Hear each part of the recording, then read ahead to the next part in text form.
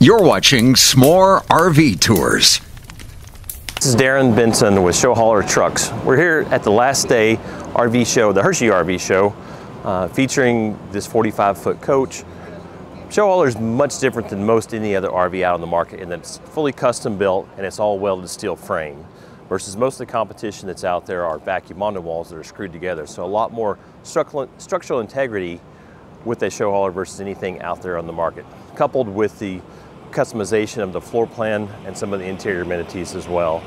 For the most part, we start with the Class 8 truck chassis. The most common truck chassis we use is the Freightliner Cascadia. The reason why we use the Cascadia, aside from me feeling it's the best riding truck out there, we can cut more into the cab.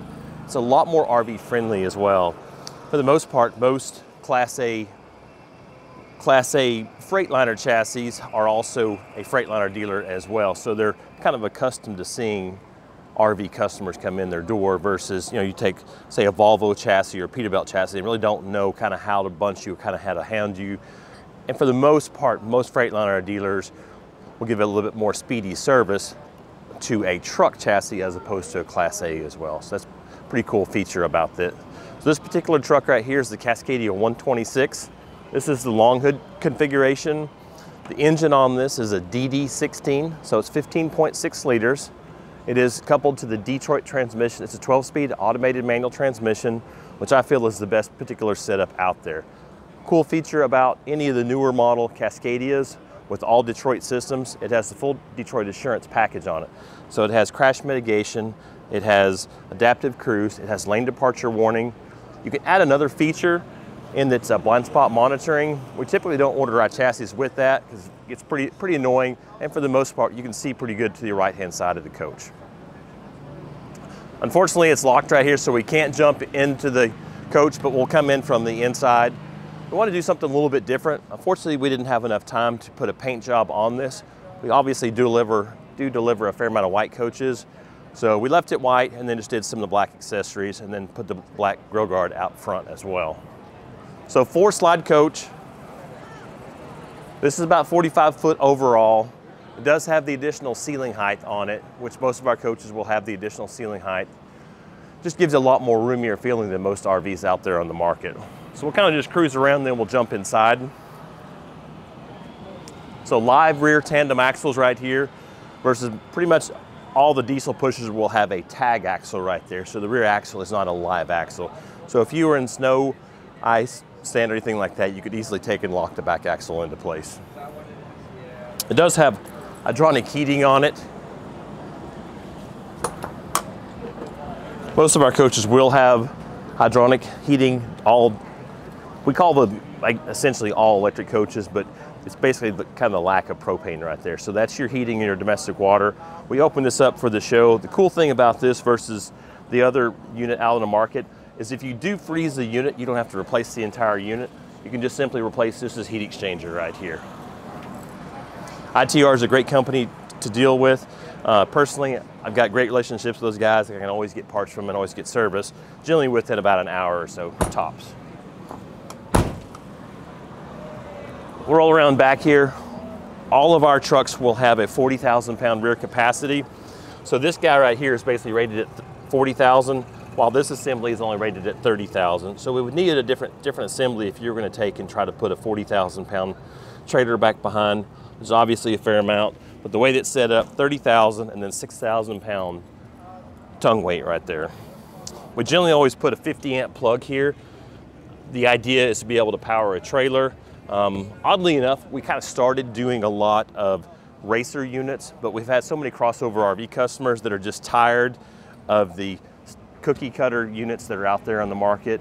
Most people like the idea of having an engine out front of them as well. So we still do the plug there. We do a camera plug right there, and that's your standard trailer plug right there.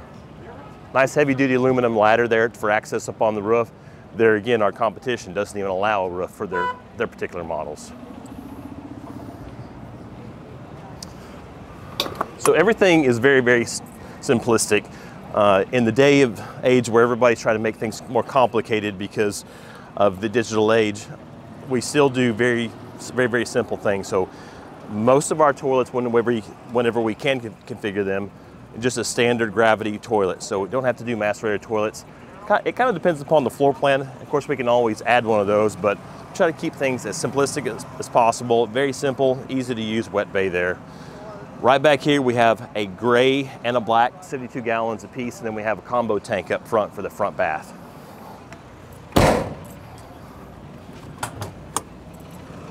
Transfer switch, and then the 50 amp cord reel, that's automatic rolling in and just manual rolling out. As far as weight on this unit, it's gonna weigh right about 44,000 pounds empty. It has a gross vehicle weight rating of 58,000 pounds. So 40,000 pound rear and then a 18,000 pound front. So more storage here. It's another thing. Most of our competition, the placement of the generator will be rearwards of the axle. I'm not a big fan of that. You drive down the road, kick up a little bit of dirt, it sucks right in your generator. We'll run the generator right up here. So this is this front wet bay for this bath. All the plumbing, all the fresh lines, all the hydronic lines are actually run above the floor on our coaches versus most competition running in the floor. So we try to run our generators as far away from the bedroom as possible, of course far from your axles as well. Run at 12.5, so easy to run the 3 rooftop air conditioners and anything else on the coach.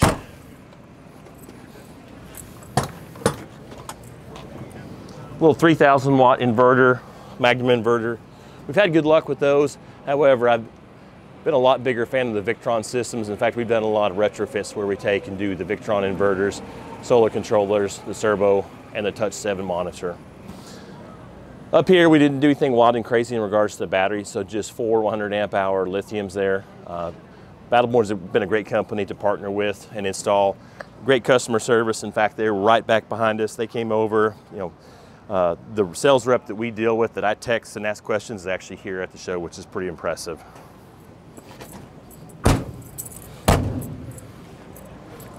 Single 120 gallon fuel tank, which is what you would get with any of the Detroit power systems. All the emissions devices are located on the opposite side of the truck. Your fuel tank, single 120 will be there, and your DEF tank will be there right in front. So pretty easily accessible. I'm from Texas. Most of our fuel stops are really, really big. I don't like going to the truck stop, so it's nice to be able to just fuel on one side.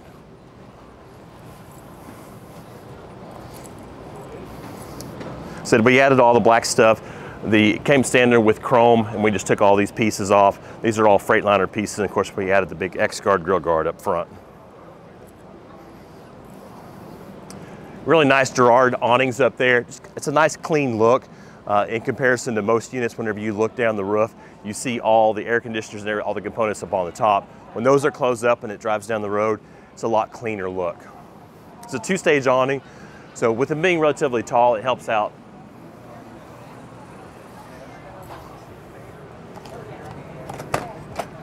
Said 4 slides, it doesn't really matter. I mean, we don't build a set floor plan. We could build this coach with or without slides. We could build this exact same floor plan less that slide. We could build this exact same floor plan with the entry door up front, which is pretty much unheard of in the RV industry.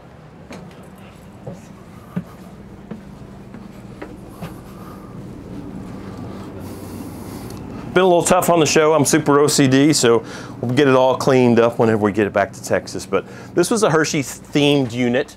That's why the reason why we did a lot of the browns and the chocolate. And then of course, once we got here, we added a lot of the little features here. It's just driving me nuts, these little pieces of parts out of place. But quartz countertops, we can do granite. So a lot of people, kind of the first question whenever people come in is, why doesn't the dinette drop down? We could actually do a drop down dinette, but I don't typically like to use a really lightweight man-made surface. I like to use granite or quartz. If you wanted to use it, we could, but our units are built completely different than most other manufacturers. Our idea is we want something that's very, very solid. I don't want this thing jiggling while I'm driving down the road. Most of the convertible dinettes do, but we could typically build something for anybody in regards to whatever they're looking for. So we built this obviously for a family, but you could accommodate just 2 people if you needed.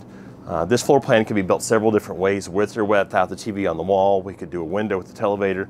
So that's kind of the cool customization we can do with ShowHauler. But basic sleeping in this would be 2 there, 2 up top, and then 2 there on the rear king bed. So I talked a little bit about the Freightliner Cascadia, and the cool part about the Cascadia is we can cut this opening so much larger. So if we were on another chassis, the opening would be a little bit narrower and then quite a bit shorter. So the overall height would be probably about half of that. So we can do an aero cap. Obviously we're trying to keep the kiddies out for the show, but really ease entry into the cab itself. This is the all digital dash, so you can basically go through all your Detroit assurance. You can go through axle temperatures. There's so many different things. This is kind of the next wave of trucking. Of course, all the systems are all recorded. You know, the idea being, if you're out there on the road quite a bit, they can figure out what's going on, you know, after the fact, because all this information is stored and recorded.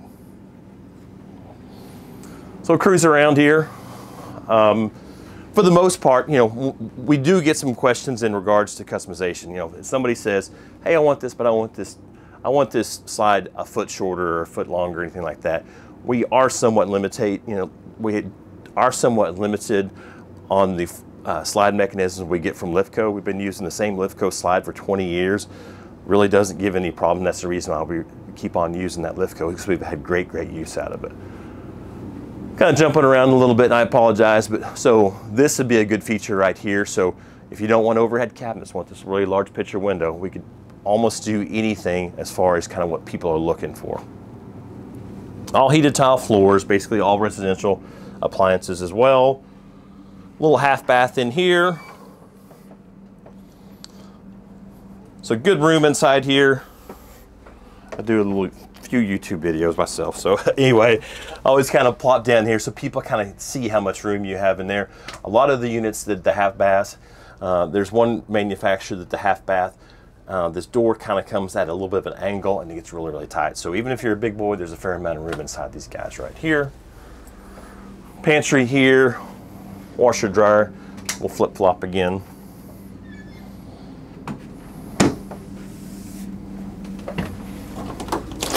Take this guy off. Part of my OCD is I don't want people operating everything, so we put a lot of signs on these because the amount of traffic that we get inside them. So washer dryer there, pantry. Try to catch this, so pull out drawers right here. Some of our snacks that are in there from throughout the week, but that's kind of the cool part. So, you know, you can actually get an elevation drawing on all the cabinets and say, you know what, Darren, I need 2 drawers, or I want 4 drawers, or I want no drawers. I want the basic, that cabinet. I don't know if you can catch this cabinet right here, which is all convertible. You could say, hey, I want this not for any kind of storage, but I want to be able to just do another closet right there. So we'll come back to the bathroom right here. So opposing slides back here as well. All the fresh water is below the bed on this. I'll flop right back here.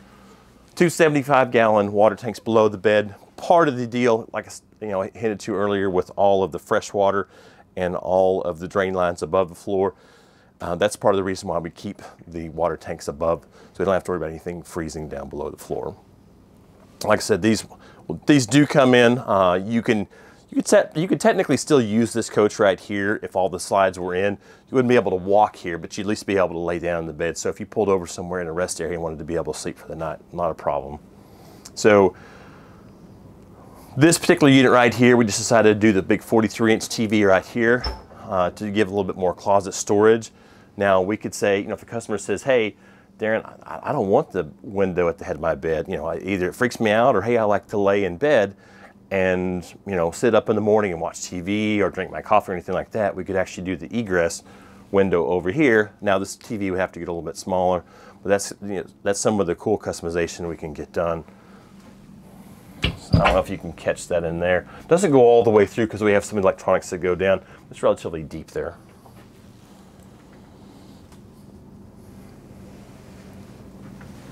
Most of the people who've come in the show during the week comment about the ceiling height. I'm just a little over 6 foot tall, and if you're a tall guy, most people in most RVs, they come in and they say, well, it just feels really small, and that's one thing that draws people to the product as well. I used a unit that was a truck for about 2 weeks the other day, And you know, it was a nice unit, it served its purpose.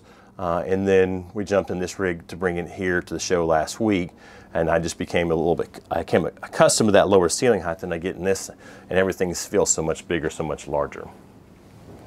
So all pocket doors.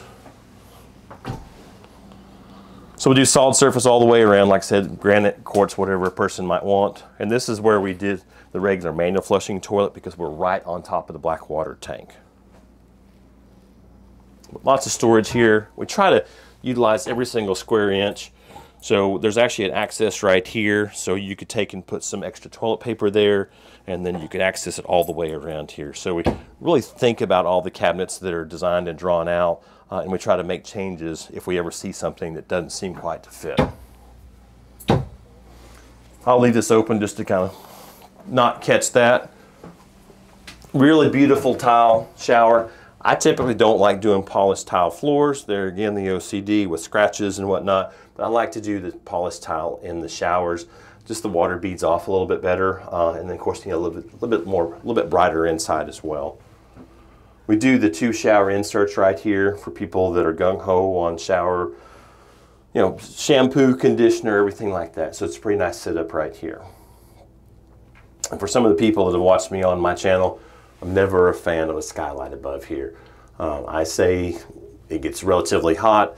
Even whenever it's a relatively cool day, you have so much light coming in. Addition to, you know, just another potential place for it to leak. So just kind of, this all is about serviceability here. Really appreciate the opportunity to do this quick video here at the Hershey RV show. Thanks out, or shout out to S'mores RV Tour to come in and do the tour. Cool experience having somebody else come in and video me versus my lovely spouse that does it on a pretty frequent basis. But cool place to be.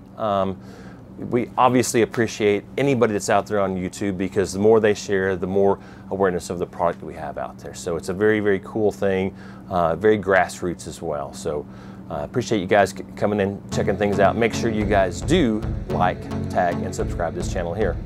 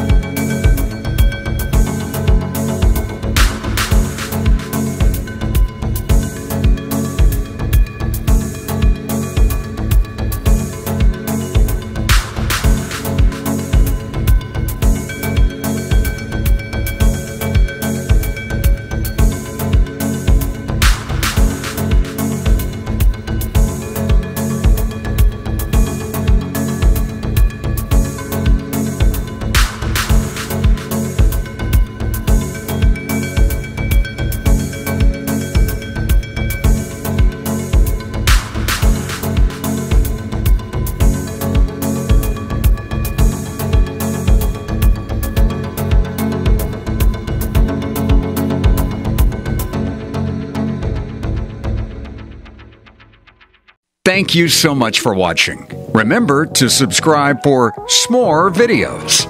They're coming soon.